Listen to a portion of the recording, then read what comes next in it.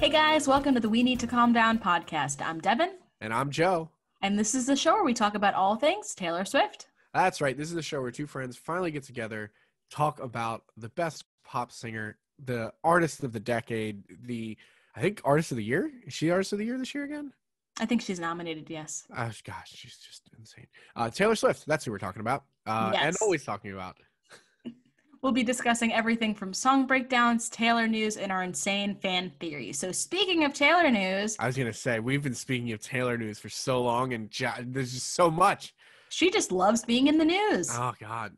It's insane because, I know, with Reputation, she went on a blackout. So, I just added, Taylor tweeting notifications to my phone. So every time she tweets, I get something. And I'm, expecting to get one every other week, maybe. Mm-hmm. And she's just, blowing up Twitter. She is, very active now, which feels weird. It does feel weird because the vibe that you got from Folklore was, I'm thinking she's stepping away. Mm-hmm. But especially with the lakes. Yeah, but at the same time, she's just like, well, hey guys, I'm re-recording all of my old music. Here's Love Story. So that was a big tweet that came in the other day. Ryan Reynolds asked Taylor for her re-record of Love Story for a Match.com commercial that he created. I think it was pretty humorous. I liked it. Yeah. I probably have watched it about 30 times just to hear the re-record of Love Story. And I texted Devon and she was in a meeting.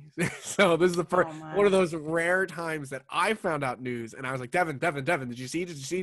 She's like, Joe, please leave me alone. I'm busy. And I'm like, Devon, you don't understand.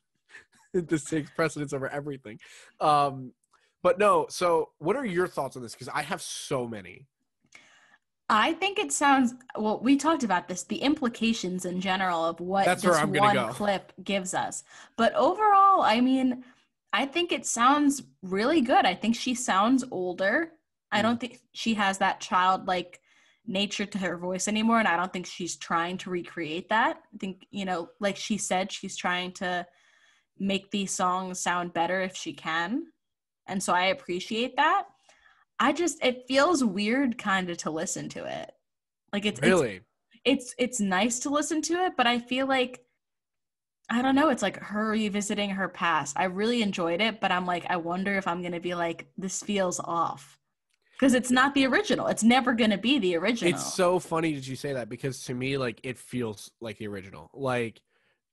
I could granted I'm not that in tune to my ear, as we'll learn later in this episode, and as I've always known my entire life, but I can't really tell a difference. I mean, there is a difference, don't get me wrong, there is a difference, and if you really listen for it you can, but it's so close to the original that I actually do think I could forego the originals and just listen to the re-records, which I think is really exciting. I could forego the originals. Well, that was the thing is when we talked about this in our episode, we were like, are we going to be able to do that? Is she going to make them different enough that there's no reason to not listen to the originals because we still want the originals? If it sounds exactly the same, we might be able to get through that. But there are a couple of implications that I laid out about this real quick before we go into the meat of this extremely long episode we have built for you guys. Sorry, a little bit of a preview. Number one, this could mean, if she is doing by album and in chronological order, this could mean she's already finished recording self-titled. I don't think this is likely. Which is crazy. I don't think so. I don't think it's likely, but that is a thing that it could mean, because then she's already on Fearless and Love Story, recording Love Story and Fearless. It could also mean that she's just not going in chronological order, and for some dart throw of a reason, she decided to start with Fearless. Maybe because it was one of her biggest albums with her biggest hits that everyone knows. Mm-hmm. Could be that reason. So she could just be randomly starting and doing all of Fearless first. Who knows? But I think the most likely thing that makes me really happy is it could also mean she's just not recording the albums. She's just recording a mix of her favorite songs and putting them in a new order, a new track list, and a new quote unquote album.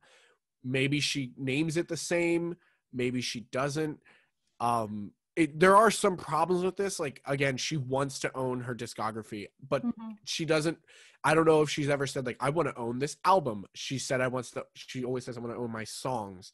So I don't know if there's some like connection to her that she wants to keep the album titles. I don't know if there's some logistics that says she can't do that. I don't think there is, or there would be, but there might be. But I know when we were discussing it, that was our big thing, was we were like, holy crap, if she just releases like the breakup album, or the Bops album, or like now that's what I call Music 76. Like, I don't know, like, but I'm excited to see what this means, because like it is random. Like, I don't think she has all of self-titled done yet. There's no way. Or it could also mean that she's just, I'm literally re-recording every single song and you're going to get all of them at once. I'm not going to space them out, which also doesn't make any sense from a marketing standpoint at all. When you can get, what, this is like 2-3 years of press and market and being in the headlines.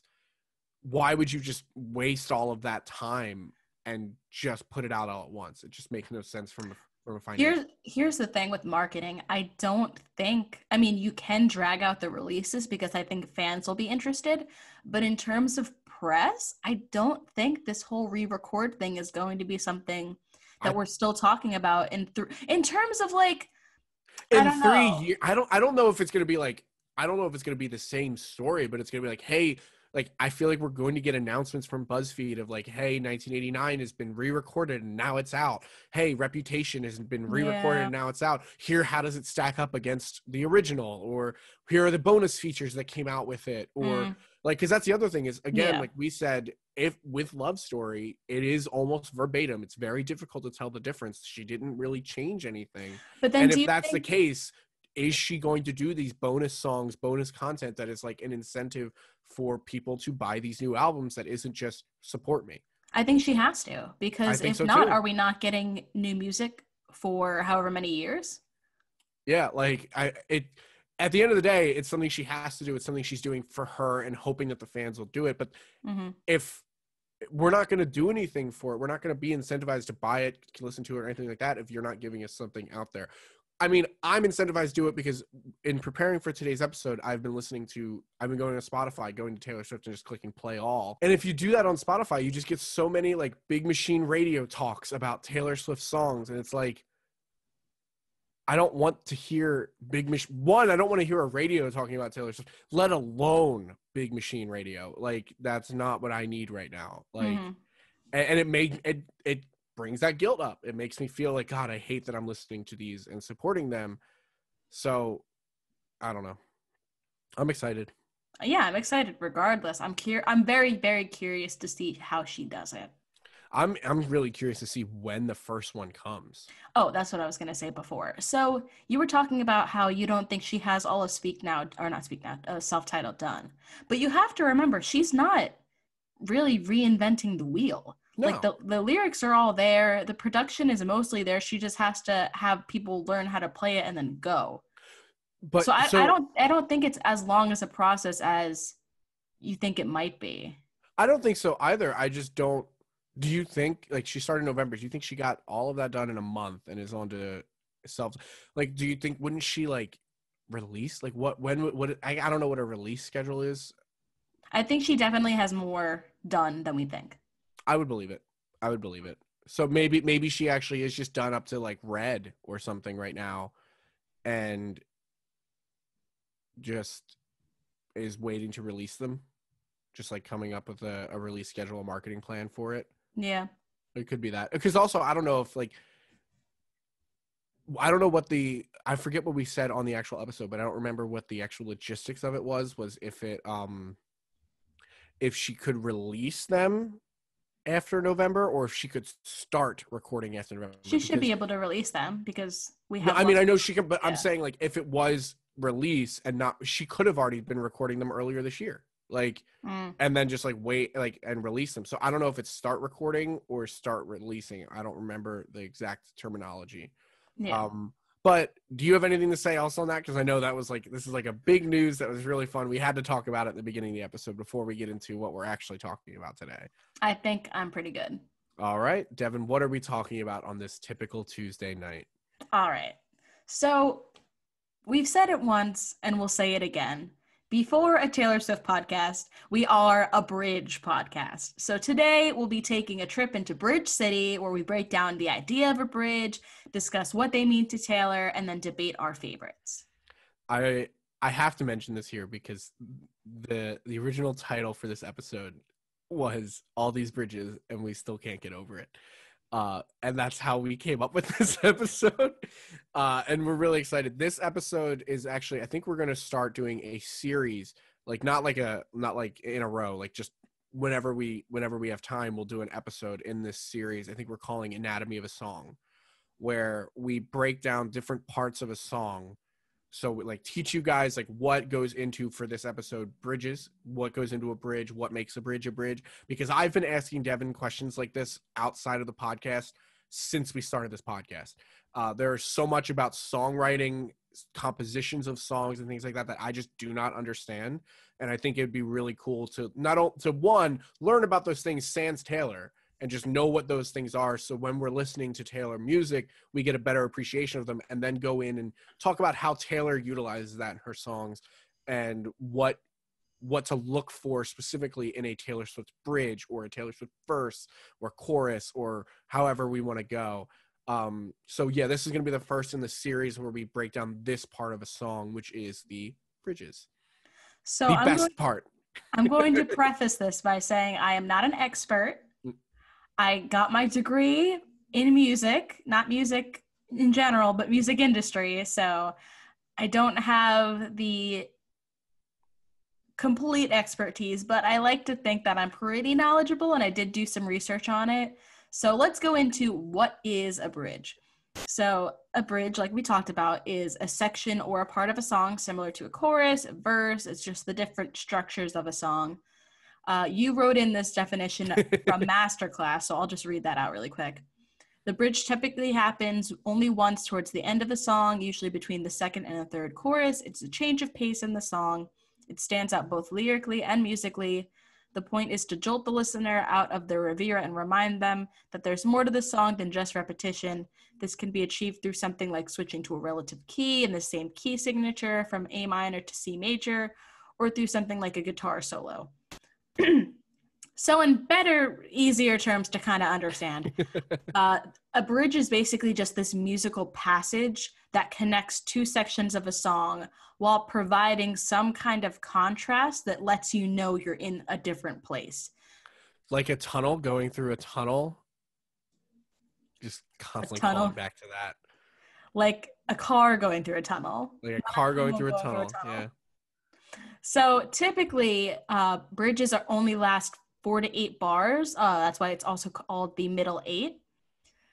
For those who don't know what a bar is, it's just a measure. So if the song is in 4/4, that means there's 4 beats per measure, and those beats are quarter notes. So it's like 1, 2, 3, 4. That's 1. Yeah, I didn't know that. We tried to do some data for this episode, and your boy got crazy frustrated because he did not understand anything with this, and we were trying to count bars. Well, Joe was counting lines off of Genius, and I'm like, number one, you can't trust Genius. We'll get into Genius later. Okay. Yeah. And so he's like, there's like 4 lines, and I'm like, Joe, the bridge is like 8 measures long, and he's like, what does that mean? And I'm like, let me just do it later. It was a whole thing. So typically the lyrics in the bridge are different, and then it's also different musically. Most bridges start on a different chord. So if there's 4 chords or something, usually a 5th chord is introduced, or if the song has 3 chords, that 4th chord that you haven't heard before kind of sets the scene of, oh, this sounds different. Where are we going? I feel like it's always E minor. It's always E minor or A minor for me. I don't know why. Every time I'm playing a Taylor Swift song on guitar, the bridge is it's always like C, F, G for the regular like sections, and then it's just E minor or A minor. It's the sad notes, the minors. It's the sad notes that come out in Taylor's bridges. If not new chords, you sometimes hear new instruments in solos, a new tempo is introduced, maybe even a new key in terms of key changes. It's the only part of a song that doesn't repeat. So you never hear a bridge twice usually. It's typically just that one time. And then there's a lot of different purposes or reasons why you would use a bridge. So it can be you're adding variety and variation.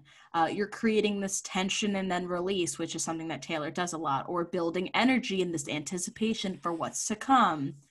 There's a dynamic shift that can be created, shifting the emotional impact of a song, which she does a lot, and then providing a new perspective or closure to the song. You're just, this is all from one section to another. So if you have verse, chorus, verse, done, or verse, chorus, outro, you feel like nothing new was provided. So when you bring in this bridge, it adds this new level to the song or new information that you didn't have before that kind of helps. It gives you this resolve, or it gives you something that you didn't know needed to be resolved later. Not every song has a bridge. Some Taylor songs don't even have bridges. And then we have very common structure of a song is verse, chorus, bridge, chorus. I was trying to translate it from A-B to verse, chorus. I love that because like when I took poetry courses, like we always did, like that's how we did rhyme schemes. This is A-B, C, C, B or something like that, like sonnets and stuff like that. And I love that structure. Yeah, so for those who might not be Taylor fans, which I don't know why you're listening to the podcast if you're not, but welcome. Thank you for listening. So if you are a fan of the Beach Boys, Good Vibration has one of the highest regarded bridges because it just goes completely in this like 180 direction. You're like, where am I? Is this the same song? You would think maybe it's two different songs. And then it just brings you back into the dun, dun, dun, dun, dun, dun, good vibrations. You need to listen to it. I don't think I've ever heard this song. All right. Well, I'm gonna yell at you. I might have heard it. I might have heard it, but just not know. I don't know anything about the Beach Boys. You've definitely heard the song before. I probably have. Okay. Anyway, so I should have done that before we started recording. Before we get into Taylor and bridges, do you have anything to say about bridges themselves? I generally, I think like maybe it's because of Taylor, but I always gravitate towards bridges. I think we are spoiled as Taylor fans with bridges. But there is something like, number one, I think the coolest thing that I linked to this after going through this with you is if you listen to Bo Burnham, he has a really funny song. He has a lot of really funny songs. He has a really funny song where he makes fun of country music. And he just basically goes line by line, like showing you how generic country music can be, or at least stadium country music is I think what he called it. And he has like a point where he goes, you want something? How about a key change? And then he just like changes like the thing. And that's exactly what like this kind of is like you get that feeling from it. And it's so fun to see it like broken down and dismantled in that way. But yeah, that's it. I mean, other than that, like this is mostly me learning because I don't know anything about this stuff. So tell me about Taylor Swift and bridges. Okay, so before we get into why they're relevant to Taylor, let's just discuss what she said about bridges. So Taylor herself has said, I love a bridge. I love a bridge so much. I love like trying to take the song to a higher level with the bridge. So she said that when she was being interviewed on Lover, just the song, not the album. Aaron Dessner has said this about Taylor's bridges. He said to her in the recent Folklore special, you also traced the bridge. When I heard the bridge and then you traced all this weird timing and the chord changes, it just felt like, okay, we can do anything. We might be able to do anything or something. And it pushed the collaboration forward. And they talked about that with Peace. And that makes so much more sense when I tried to figure out what the bridge was and how many measures it was, because the time signature is crazy. I think it's like 2/4, but the layers of instrumentation on top of it just make it sound so uneven. And he says the weird timing and chord changes, it's just crazy to think about. I almost had Joe try to figure out the measure. I told him, I'm like, thank God I didn't tell him how to do that song, because we can talk about that real fast. Like, so we have some data that we went over, and my initial thought was I'm going to count how many lines are in each bridge that she's ever done and see if there's like a variations.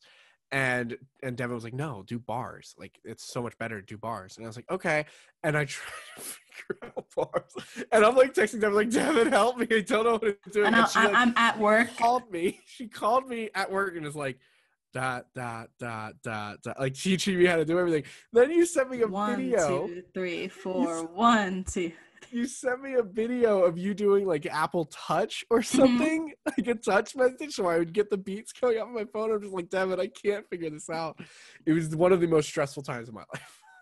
I don't even know if Taylor has a song in 3/4, but I would not let you. Ooh, no, I'm not about that. All right, so what did Jack say about Taylor on? So Jack Antonoff on the same special, they're talking about August and how this was Aaron's first time working with Taylor, and now he's finally understanding what it's like. So Jack says, it's a weird experience to work with you, Taylor, and now Aaron can understand it. It's like, here's the song, wait, here's the bridge, and wait, here's a better bridge. Okay, now it's a perfect bridge, and then here's this thing after the bridge. And so obviously, if you've listened to August, you know exactly what they're talking about. But honestly, it goes with every bridge she's ever done. I tried to find more quotes about Taylor just talking about bridges, but I couldn't because everything I found was people just ranking her bridges, which we'll get into later. But anyways, so why are bridges so relevant to Taylor and what sets her bridges apart from other artists? So Taylor has been known to make a fantastic bridge. We'll discuss that in greater detail later. But from her background and her love of trying to take a song to a higher place, she has set this expectation for herself to have a great bridge. And I don't think she ever really disappoints. And I think just the sheer amount of fantastic bridges she has is really what gives her that competitive edge. Her lyricism in general is crazy, but then I think her lyricism and then the emotional impact are two things that really set her apart in her bridges. Those are two of the big themes. You either get crazy lyricism or you get crazy emotion. And then in the great moments, you get both. And so the bridge elevates the story to new heights. It emotionally cuts deeper, and then it ramps us up for that last chorus that she has. I think it's so interesting because we were going over this and we picked out all of we picked out a majority of our favorite bridges, which honestly is her discography. And we were going through before we started recording this and like narrowing down, like cutting down bridges and everything. So we're like listening to these bridges and for me specifically, I just like, those are the parts of the song that I just remember more than anything else. Like, and as soon as they come on, like I just start dancing, getting into it, singing it. Like you really just start feeling it. Even songs that I haven't heard for a while, even songs that aren't my favorite, like you still just like, the bridge is the part you just get into, you remember. And I think that's, I think there are some bridges that I like more than their choruses, or that are even more memorable than their choruses. I wouldn't say like more, because there's a lot of verses. Like choruses are probably one of my least favorite parts of a song. And that's so funny to me because in a traditional pop sense, when you look at other pop giants out right now, their bridges are nice sometimes, but at the same token, like, do you really remember like an Ariana Grande bridge more than a chorus? No, I always remember the chorus for Ariana Grande, Lady Gaga, even Halsey, like who is, we did our Spotify, I got my Spotify Wrapped. Halsey was my number 3 artist. I don't remember any of her bridges. Like, that's the thing that really stands out to me is like, I think as someone who's like, I listen to a lot of music. I really like music, and I like all kinds of music. I like rap, rock, everything, literally everything. And I didn't even know what a bridge was if it wasn't for Taylor Swift. Like Taylor Swift is what made me understand this part of music. Otherwise, I just thought it was like, oh, this is just like a breakdown, or this is just some other part of a song, a denouement, something. I don't know. But I never knew what a bridge was until like Taylor, really. She just has such a strong reputation, pun intended, for bridges. She's just very highly regarded for it. People know and expect this from her, so she has to deliver.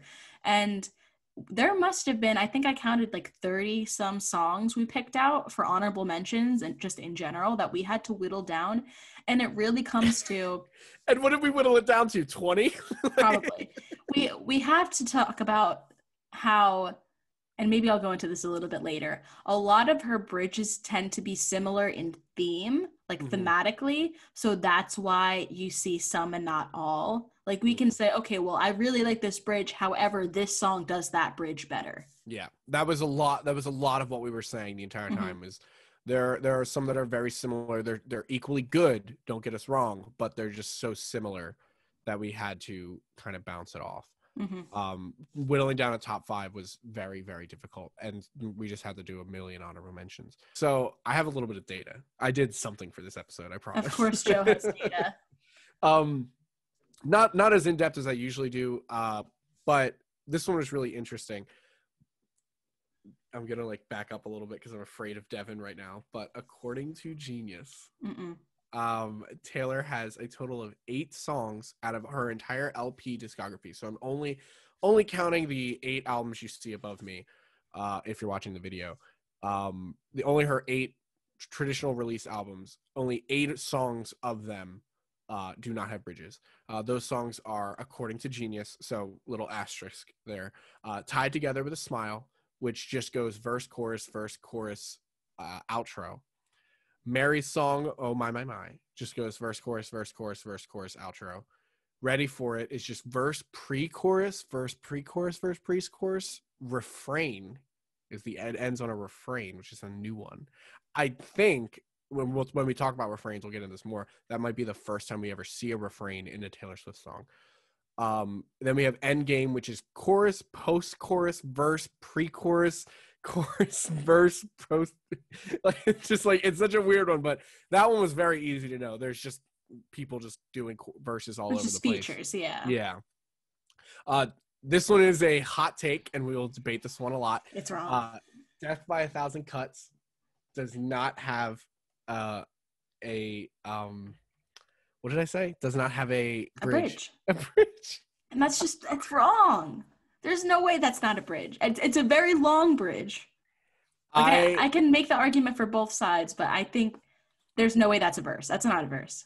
I think it's, so the reason that it ends up going that way is because the song goes, it actually is very interesting. The song goes intro, then it goes chorus. So it's like, as you can see, all of the songs aside from Endgame usually start with verse. I think this and Endgame are the only 2 songs on this list that do not start with the verse. So it goes chorus, verse, post-chorus, outro. And there's some debate here with this one. I actually, as much as it pains me to say it, I don't think it, my heart, my hips, my body, my love, I do not think that is a bridge, and Devon disagrees with me. But the reasons that have swayed me over to the side is, one, if that is a bridge, this song has 1 verse, which is just, it's feasible. Possible. It's possible, but it's just very unlikely. And it just feels like a weird flow. The other thing is by Devon's actual definition of a bridge, is something that does not repeat. And the sometimes the post chorus for this does repeat lines from the second verse or bridge. So I think it's up for debate, but it's, according to the rankings that I have, it is one of the 8 songs that does not have a bridge. Then what's August? August has a bridge. Yeah. Yeah, but then afterwards, what's that? Okay. Okay. No, you're right. That's a good point. I'll cut that point. And that's the only one. False God is verse, pre-chorus, chorus, verse, pre-chorus, chorus, outro. It's nice to have a friend tier. Out here showing you that you don't need a bridge to have one of the best songs in the world. Intro, verse, chorus, verse, chorus. Peace, another one, is just verse, chorus. Again, this is all according to So Genius is wrong. Genius is so wrong, and I get so mad. They're not so wrong, but they're just not right. Because there's songs, and I'm like, that's clearly a bridge. Or they extend the bridge for too long, and I'm like, that's not a bridge anymore. At that point, that's either like the pre-chorus that's being repeated. And like, I get it, because it's like the whole thing with Love Story. Yeah. That is that whole thing is a bridge, though, when it goes into Romeo Save Me, I've Been Feeling So Alone, I would not count that as a bridge. Really? Mm-hmm. What is it then? I think it's just well. Okay, so then, well, wait. That because I was gonna ask. All Too Well. You call me up again just to break me a promise. Blah, blah, blah. When she goes into the second half of that quote unquote. Because here we are again. When I love you so back. I think that's the verse or the chorus. Or the. It's it's the plaid shirt days and nights when you made me your own, like that part. Like there's I think that's a verse. You think that's a verse? I don't know, man. Like, so here's the thing. So when time won't fly. It's like I'm paralyzed by it. I'd like to be my old self again, but I'm still trying to find it. You think that's a verse? Because there's two here. There's like a couple here. Well, that's the thing with All Too Well. It is so nuts. Like, because you call me. Maybe we got lost in translation. Maybe I asked for too much. But maybe this thing is a masterpiece. I will say that is 3 lines, and most of the verses are 4 lines in All Too Well. So maybe we got lost in translation. Maybe I asked for too much. That's a post chorus. I'll say that. That's a post chorus. I think these topics are just, there's so much debate that can go into them, and artistic choice and how you define things.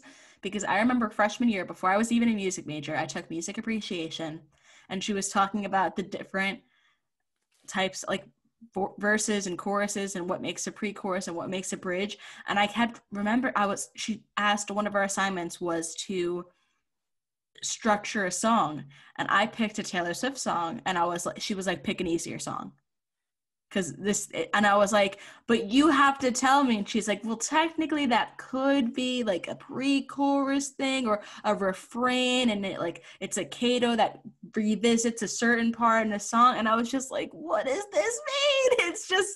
It's such an interpretive thing.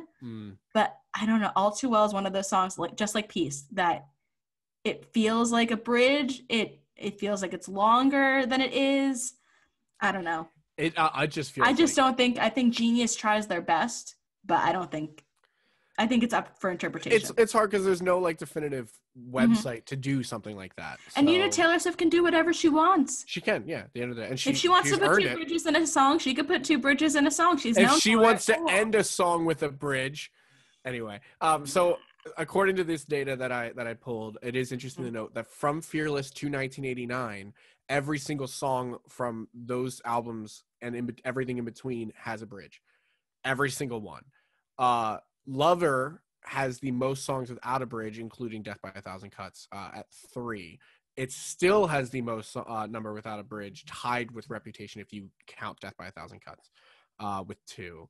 So those are the interesting things. We didn't go into bars.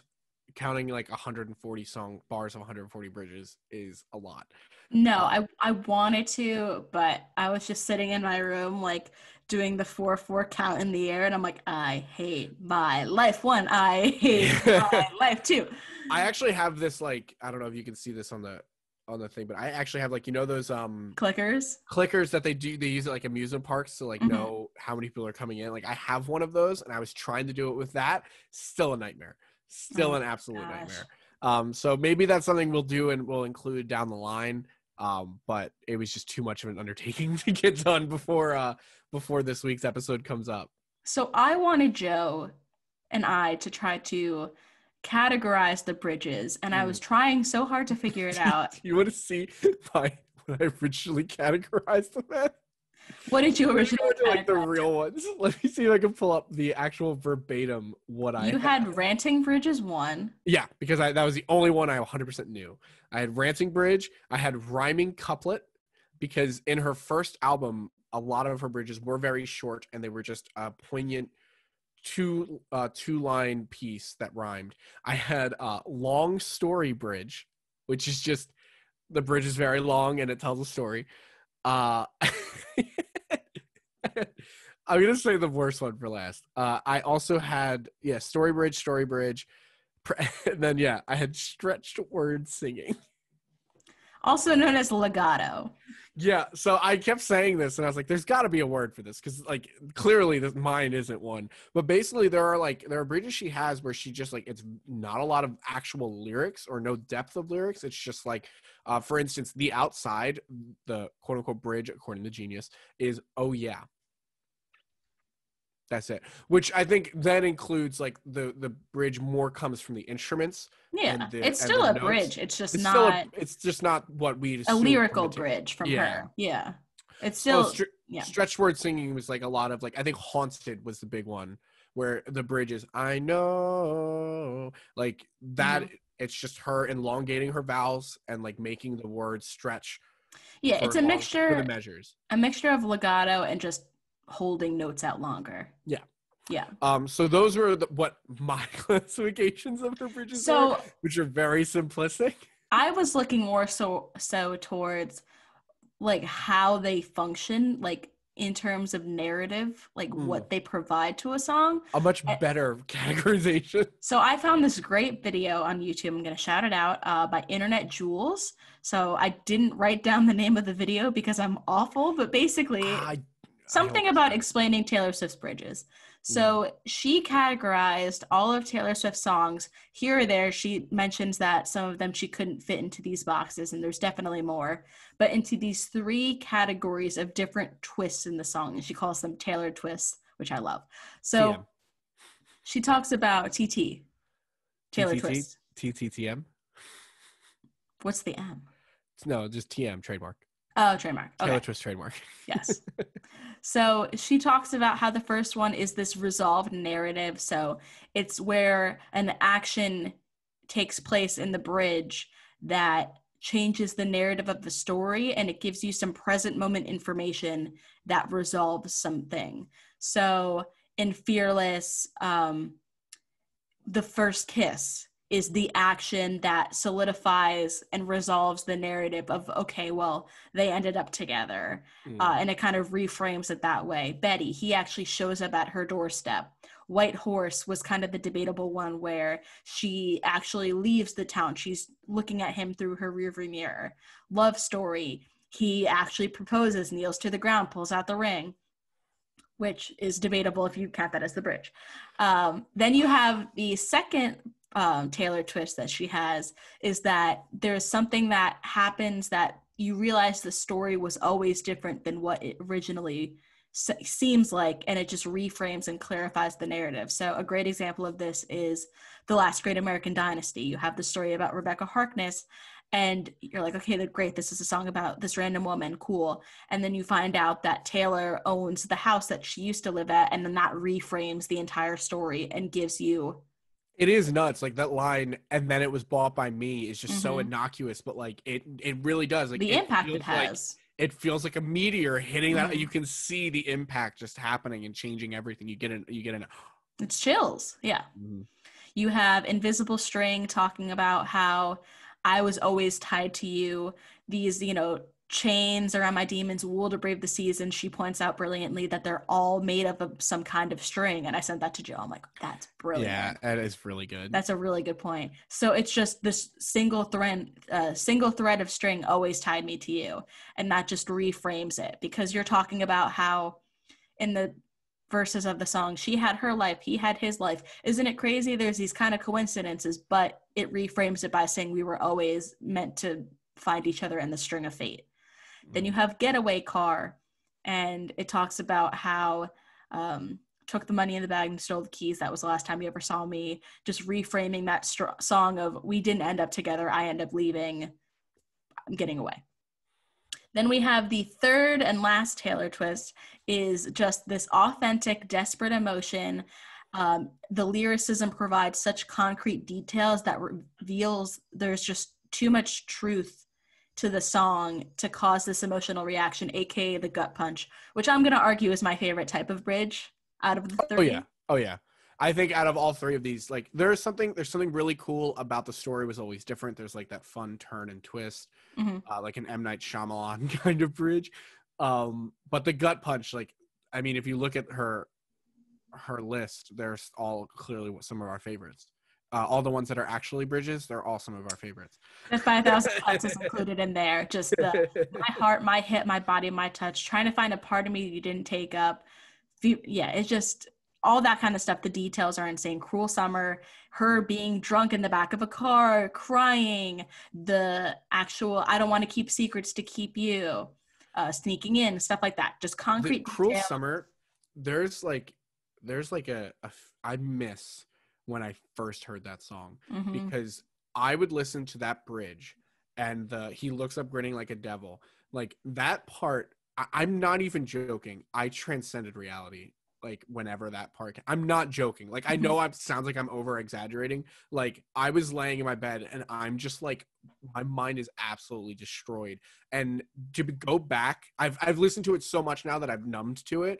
But like to go back and have that feeling again of hearing that for the first few 100 times and not feeling that and not like being numb to it, just like having it wash over you, like it's that gut punch. It's so visceral. Yeah. Like, oh. And then other examples include All Too Well and Illicit Affairs. I won't get into them. You just know that they're gut punchers. Yeah. So those are the 3 different kinds of bridges that she points out. I tried to categorize all of them. I tried, but it seems like she started to do this a little bit more recently, or even just starting with Fearless and Speak Now, just because self-titled, I tried to categorize them and I'm like, it gets very tricky. The self-titled bridges are very cookie cutter. I don't think they're Taylor Swift bridges. They're like Tim McGraw is probably the closest one. Like you see bits and pieces of what is to come. Like you see through the cracks of this. I'm just trying to get my voice heard. Yeah. And then once she gets her voice heard, she just breaks that mold, and you get into Fearless, which is just like so we can start talking about our favorites and our runner-ups. Like Love Story was the first one that jumped to my mind when we talked about this, because I don't know if it's the first one she's ever written, but it's the first one that like mainstream bridge that everyone heard and like changed, not to like sound like ridiculous, but changed the game. Like it did. Like she came in with Love Story and just like broke the mold. And you were like, all right, this is Taylor Swift. More so, this is Taylor Swift's bridges. And you ask anyone about Love Story, and that is the first thing that's the first lyric they know is he knelt down and pulled out. Yeah. Even like the TikTok video was that whole thing was, it all started with that bridge. And then we get You Belong With Me, which is like the sequel to that bridge. Like it's like we said, like there are so many that do the same thing, but like that's what it is. Like You Belong With Me is almost the exact same style of bridge of Love Story. So before we continue on, so these are our runner-ups, honorable mentions. We're going to get into our like top 5-ish later. You can come at us for these opinions, but please do. Honestly, please do. There's some of them that Joe likes a little bit more than me. There's some that I like a little bit more than Joe. And we're gonna get into them. We're gonna rattle them all off. We did narrow down a bunch. Like I said, we had like 30 or so, probably more than 30. And I think we narrowed it down to just our runner-ups. Then we have our debated like 20. top 6s. Jesus. And then we had the top 5 that was we had to do it unanimously. That was our rule. Like if one person wasn't feeling that bridge, it had to go off. The top 5 had to be our unanimous. So like I said, we're going to go in album order. Tim McGraw was the closest from self-titled. That might be it, but we both didn't even consider it. So we started with, Fearless. Yes. With Love Story, You Belong With Me. So a great honorable mention that breaks my heart that I think it's a bridge, but by definition of it doesn't connect you to anything with maybe an outro, but not really, is The Other Side of the Door.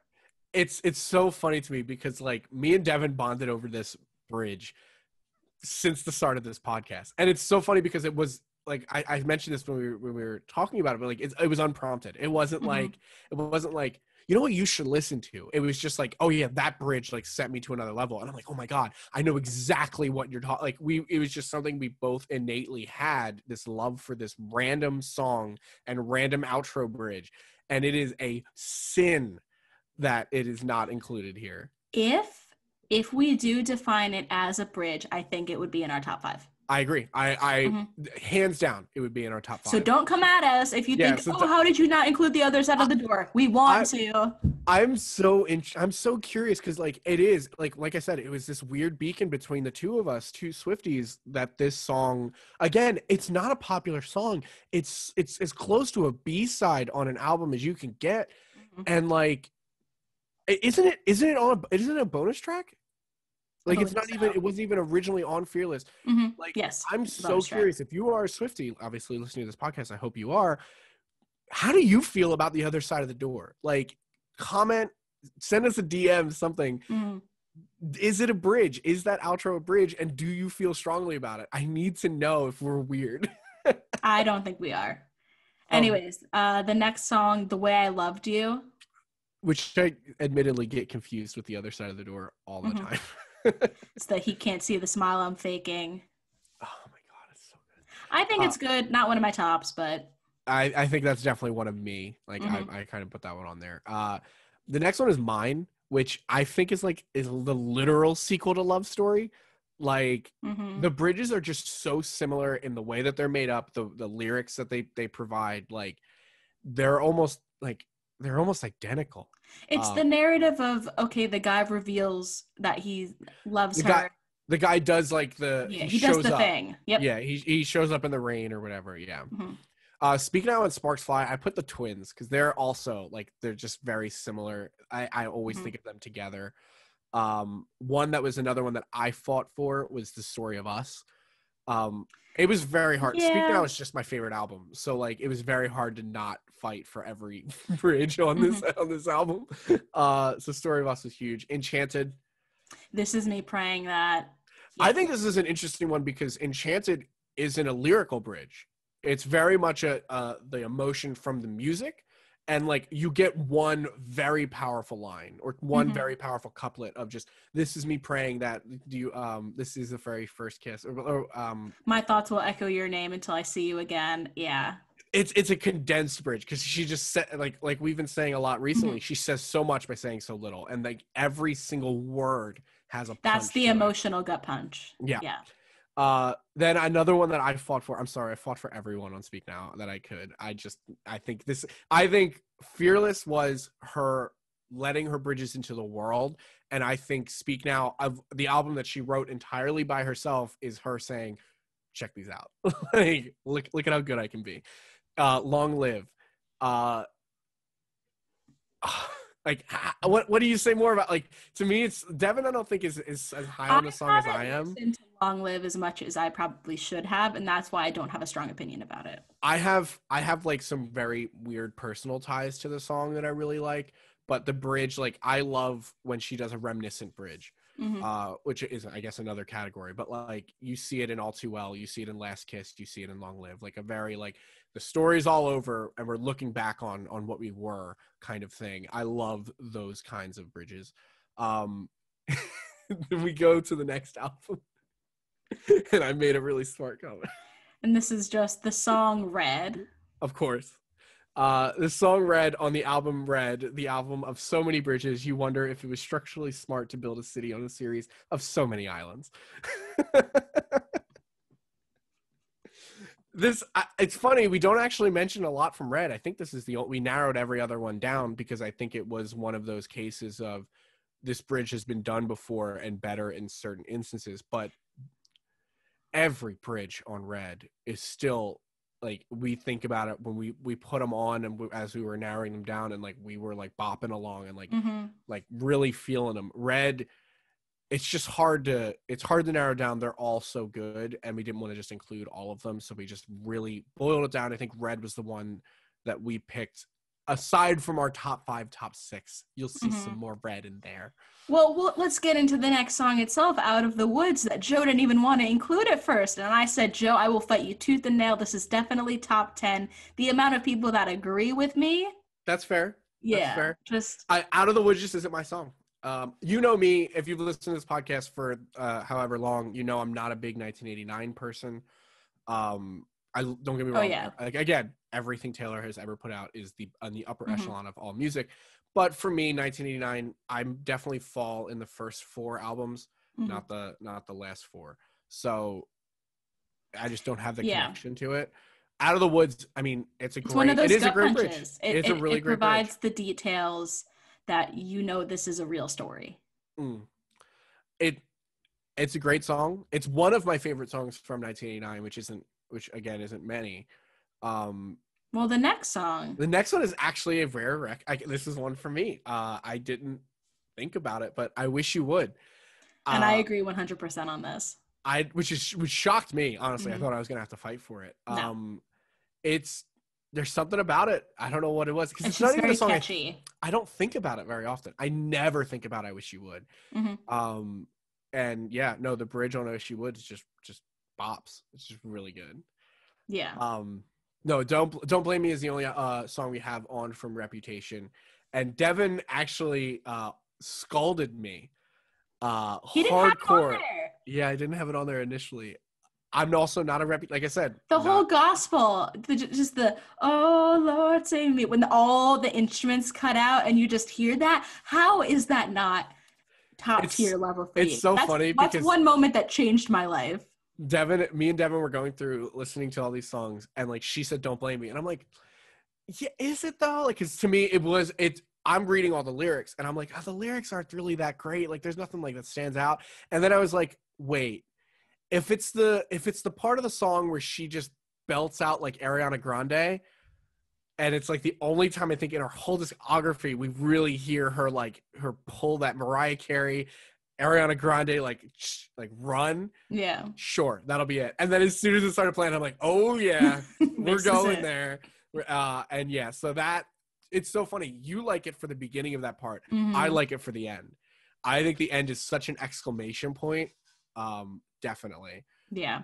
Then we go on to Lover. The only one we have from here is I Think He Knows, which I think is interesting. I just think the cadence of that bridge and just the contrast it provides is wonderful for me.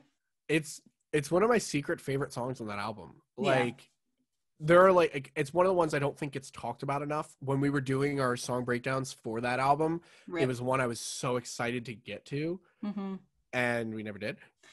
Thanks, Folklore. One day we'll get back to it. But no, I Think He Knows definitely up there for me. And then from Folklore, we have Cardigan, which is a ranting bridge, a return to the ranting bridge that I don't think we've had since.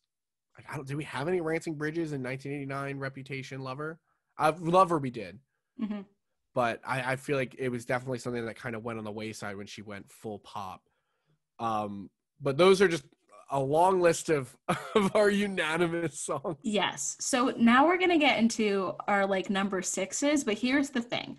I have 3 songs. I ranked them from 8 to 6. I need to give 2 of these songs just particular shout outs because I think I would get yelled at if I didn't. And I love them so much. Joe, I think, also likes them, but one not as much as I do. But Dress is in my top 10. That is probably it's funny because that's on all of the top bridges. Whenever I search what are the top bridges of Taylor Swift songs, that one's always on there. It doesn't do much for me. I think it's good, don't get me wrong, but in the echelon of what we've just talked about, it's just not really. I think when we were going through this, I was like, I can do without Dress, and you were like, are you kidding me? You slander for that one. Dress slander. It's just not me. But. And then the next one, which would be, I guess, my number 7, is August. Yeah. Which Joe I can't blame about. I actually completely forgot about August. I wasn't really focused on Folklore. Like Joseph, you cannot forget August. Yeah, no, you're really right. It's definitely up there. It's definitely top 10 for me. Yeah. All right, so let's get into number 6 now. So you had a tie for yours. I had a tie for my number 6, which is absolutely none of the ones that you had. But it's so hard, but Treacherous sends me to another level. Treacherous is one of my favorite songs. It's definitely in the top 10, but yes. It's it's another one of those sleeper songs that you don't. It's when you think of Red, you don't immediately think of Treacherous, but or at least most people. I would assume most people don't. But for me, it's just been such a standout track on that thing. And then the two headlights shining, like that part just sends you to another level. And then not a lyrical one, but definitely a gut punch one that like got me through a lot in high school is Breathe.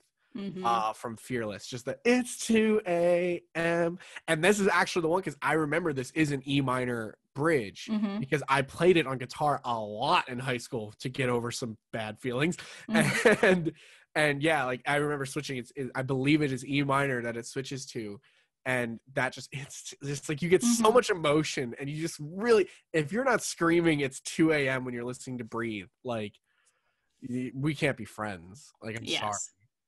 And yours is actually pretty close to a tie for me too. My number 6 is Back to December, because I think there's 2 other songs in our top 5 that do a similar thing that Back to December does. I think they do it slightly better, but Back to December is still fantastic.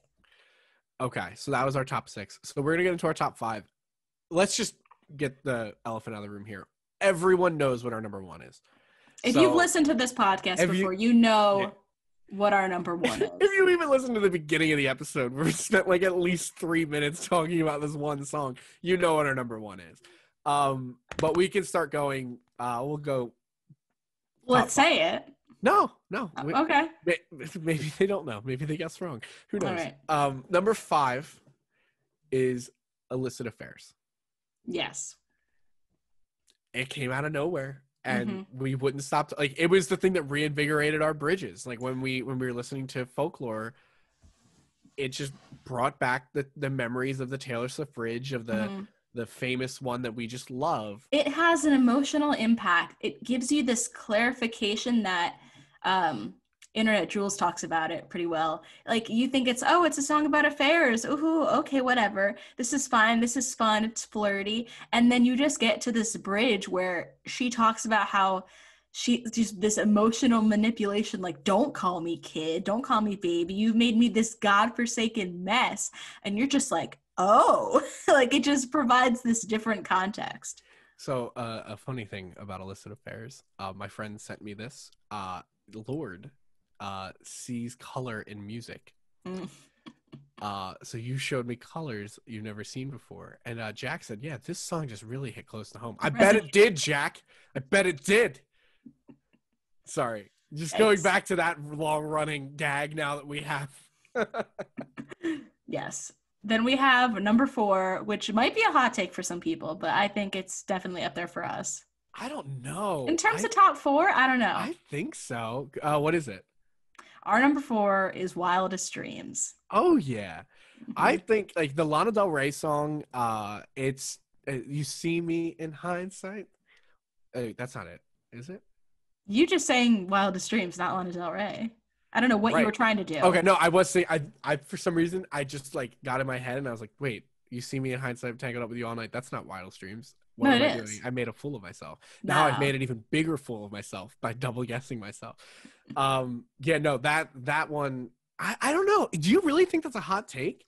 I think some people would be disappointed on. I don't know, because I honestly think Out of the Woods is higher for most people than it is for Wildest Dreams. I would disagree solely on the fact that Wildest Dreams is a single, so it's more widely known than Out of the Woods. Out of the Woods is more of like a Swiftie cut. Yeah, if you're a Swiftie, you probably go Out of the Woods, especially if you're a 1989 Swiftie.